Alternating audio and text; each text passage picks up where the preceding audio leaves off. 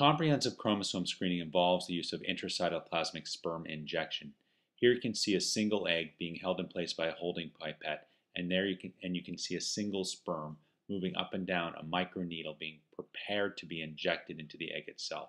This is important because only the DNA from the sperm and the egg can be involved for future testing. Here you can see individual droplets. This is how the embryologist keeps track of individual eggs and resultant embryos.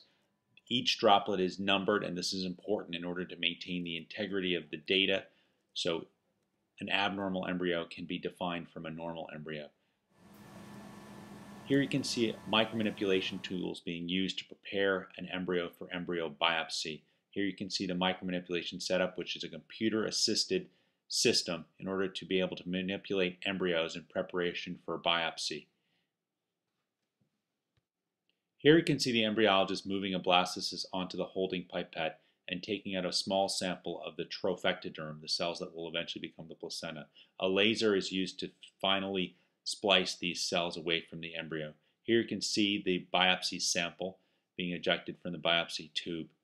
These 5 to 10 cells are then placed in a small test tube along with a very small amount of media, which is then used to transport the embryo biopsy specimen stably to the RMA of New Jersey lab. A thermocycler machine is used to achieve stability of the specimen. CCS is a breakthrough technology which allows us to choose the healthiest embryo for embryo transfer.